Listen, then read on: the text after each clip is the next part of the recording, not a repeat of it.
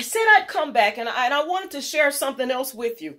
We got to be disciples who make disciples. See, there is a problem in the church. And we know that the church has been closed because of the pandemic. But there's still a problem. Because a lot of people didn't even want to show up to be on online or Google Duo. And when the churches started to reopen, folks they got complacent and didn't want to come back to the church. So, is this the greatest plague of the modern church age? We no longer find discipleship important. See, discipleship is still important. We can't take away and water down and add and subtract, but people have done that. And there was a study that was done. I didn't do the study. I just want you to know that I came across this, but there was a study that was done.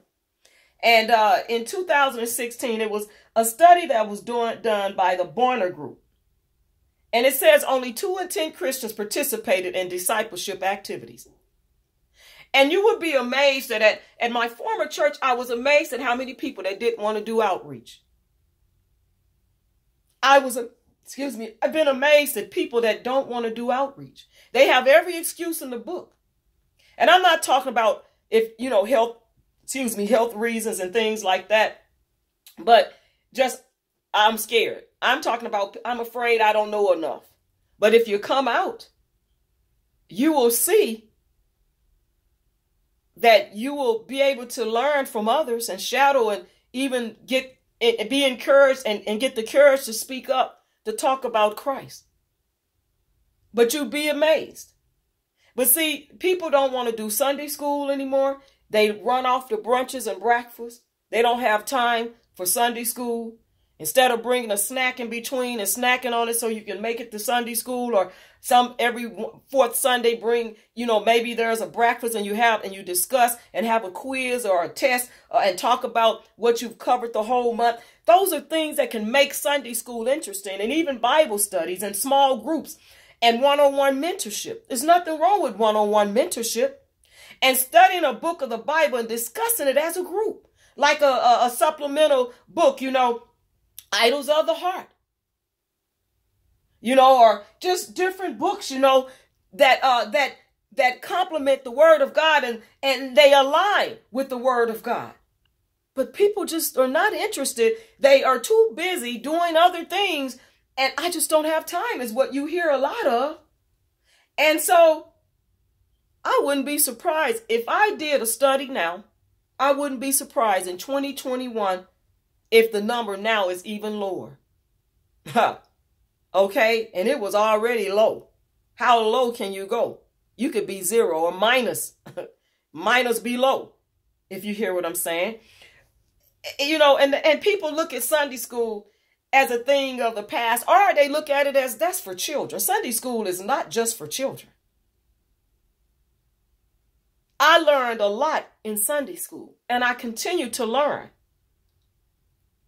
And Bible study also, because I have that hunger, and I've asked God, Lord, continue to give me that hunger for the word of truth.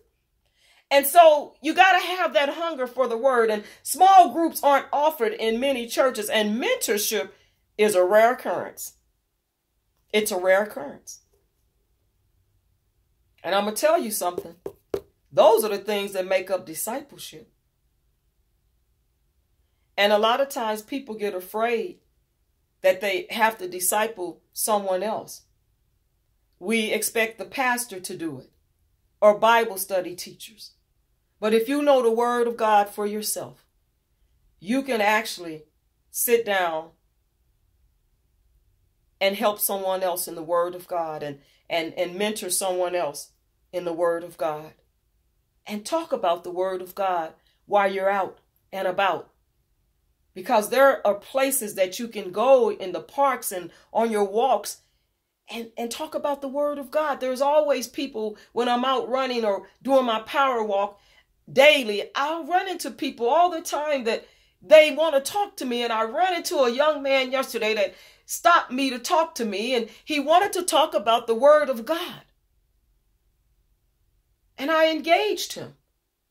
Because it's so important to keep God alive. We can't forget Christ, and we can't forget the Son of God. We can't forget Jesus. We can't stop being concerned that he died on the cross for our sins, that he paid the penalty for our sins, that we may have eternal life. We can't stop being concerned.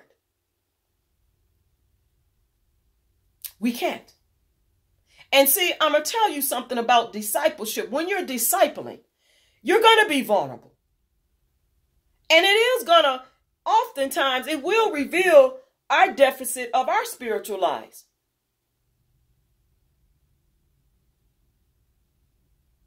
It does. And we'll see that there could be a lack of discipleship even in generations, because someone ended it and didn't pursue it and didn't keep it going in the family or in the church family. But see, we are called to make disciples, not just in our homes, but outside our homes.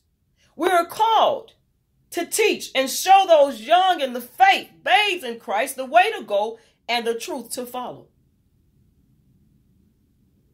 We have to be open to the word, and we got to be able to point them to truth in all things and at all times. We can never take a break from the true word of God. And there are people that have taken a break from the true word of God by lying and twisting the truth and falling into false doctrine and misleading people that are following them.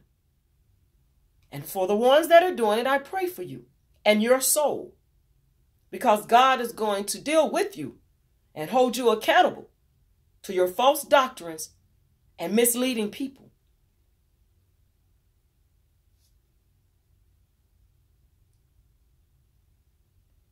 See,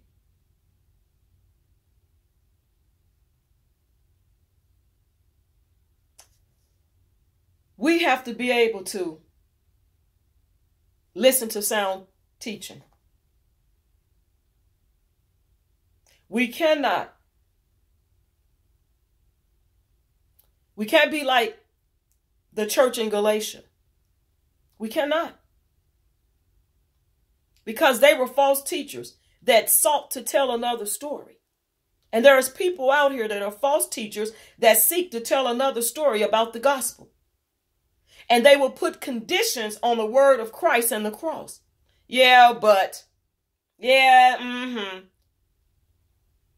And they will seek to make you a part of the equation. That's important. Don't let them make you a part of their equation. And there are some people that are part of an equation of false teachers and false doctrine, even in the life that they're living and the background. And you will find out, not just in their past. I'm not talking about that, because, we all have a past, and some people have done things, but they have turned their life over to Christ and they're no longer that type of person anymore. But I'm talking about these people that are still that type of person, active crime activity, active cases open, going to trial, just being sentenced, still living a life of sin. And I don't want to, you've watched videos and people were talking about people, sleeping with other people and cheating on their wives. And, if you're on social media, and you see it. And they are living that type of lifestyle. And so they want to put conditions on the work of Christ and the cross, and they want to seek to make you a part of their equation, and they want to diminish Christ's power. And they will seek to contradict the word of God. And they'll sit here and say, well, we're not perfect. I'm not perfect. Well, we know we're not perfect. Only Christ is perfect. We have several imperfections and blemishes. We are a cracked pot. But if you teaching the word of God and preaching it and living a bad lifestyle of sin, you're not trying to do better. So you are misleading people when you sit up And well, you want people to have empathy for your imperfections. That's nothing but misaligned empathy. When you know better, you should be doing better. And there is people out here that are teaching false doctrine. They know better, but they're not doing better. And they'll get on their horn and say, and use their vocal cords to say, well, I'm not perfect. But you teaching to other people about the word of God, but you are misleading them, and you're trying to diminish Christ's power, and you're seeking to contradict the word of God and putting conditions on the work of Christ and the cross and making people a part of the equation. And my people, whoever you are, if you don't peep game with these false teachers and these folks that's talking about God, but living an alternative lifestyle of sin and all this other stuff that falls under sin, and telling you they not perfect. But if they talking about Christ, they shouldn't be actively doing all those things. Yeah, we fall down and we fall short, but come on now. We can't be watering down the gospel and seeking to contradict God's word and trying to take it out of context. And the first thing our people's mouth, I'm not perfect. Well, we know and God knows you're not perfect. But if you are talking about God's word, you know better and you should be doing better. See, that's where we need to stay woke, folks, and peep game and be alert. See, we must make sure that the voices we're listening to are pouring out sound doctrine and truth from the scripture. We got to spend time in the word. This is how we safeguard ourselves. We know the truth and we learn to recognize the voice of our Father. Learning to recognize the voice of our Father. Time spent listening to God will help us tune out false teaching or shut it down. Shut it down. Tune it out. Because when you know the truth, you'll hear the truth. And you'll live by the truth. Let me say that again. When you know the truth, you'll hear the truth. And you'll live by the truth. Because you will recognize the voice of our Father. With a capital F. Our Father. And I'm not talking about your earthly father. Your eternal and spiritual Father. See, false teachers will come and go. Some of them have lasted a long time. There was a false prophet that he got in some trouble. If anybody remember Peter Popoff, he had gotten in some trouble. So they come and go. And they come back. And you got to be prepared. And I'm not saying nothing negative about him. I'm just saying, people come and go as false prophets, as false teachers. And there's a lot of them out here that's coming and going, and some are coming back. And we can name some other ones. And I'll say allegedly, just to be on the safe side, but there's a lot more out here that I won't name, but he came to mind immediately. But I'm just saying, be ready, my brothers and sisters, my friends and family, my ride or dies, and even the ones that I don't know you that's stopping by the channel today. Be ready, stand firm, and know the gospel for yourself. Know the gospel for yourself. And seek and thrive and strive to walk with Jesus every day.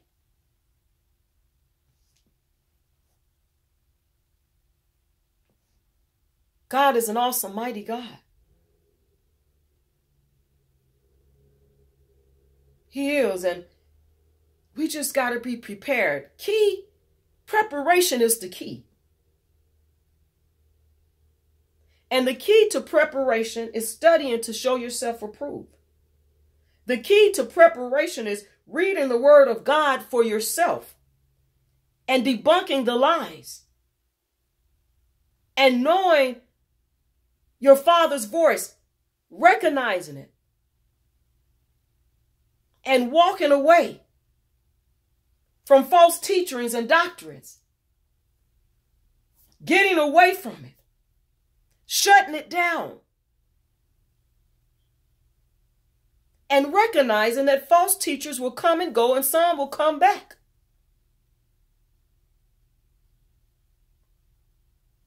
But living a life of holiness is not going to always be easy. It's not an easy ride. And studying the Word of God is not easy either. Because you can get stuck and say, I need to look that up. I don't understand that. It's time consuming. But it's a good time. It's a good time in the Lord. It's always a good time to praise God and study His Word and to worship Christ and be around like-minded and believers. It's always a good thing, and it's good news when you can witness and be that disciple, and when you're out there discipling, to be a beacon of light and hope for others. And don't get caught up in titles. Because some people just want titles. Doctor this and pastor that and bishop that. Because it sounds good. But then they're misleading congregations and people.